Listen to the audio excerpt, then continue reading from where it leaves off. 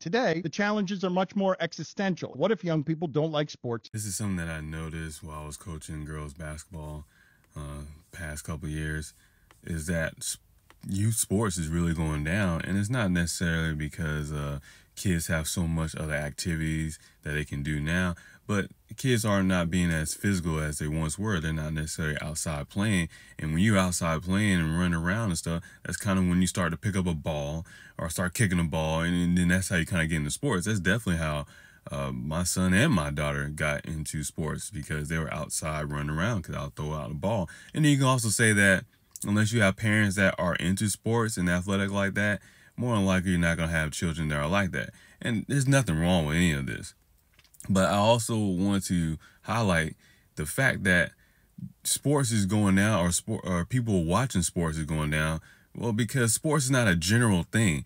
And the major sports in America, they have tried their hardest to make it like a general population thing and try to really push it into the entertainment realm, when in reality, sports is a niche type of thing. That's what it is. Like, only certain people are going to like certain sports, and only people are going to like sports in general.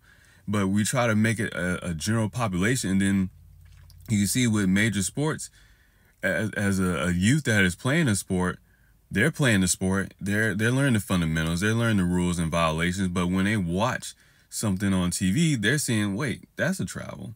Wait, they're palming the ball. Wait, they're not calling the games the way it should be called, because if I do it in my high school game, I get called for that, but they're doing it and they don't say nothing. Well, because sports that we see on TV is entertainment.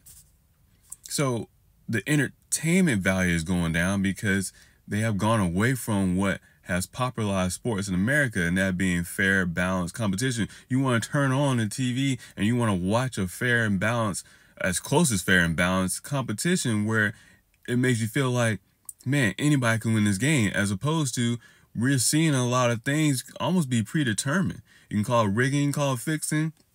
We can go into sports betting and things like that. But what you're really seeing is the outcomes are being predetermined. The narratives are already being put out there before the game even starts.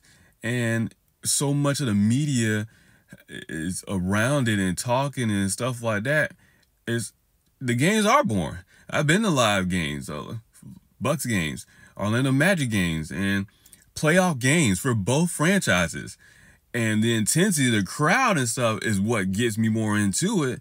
But a lot of times shit is boring because you have the TV timeouts. You have constant TV breaks and stuff for ads and everything.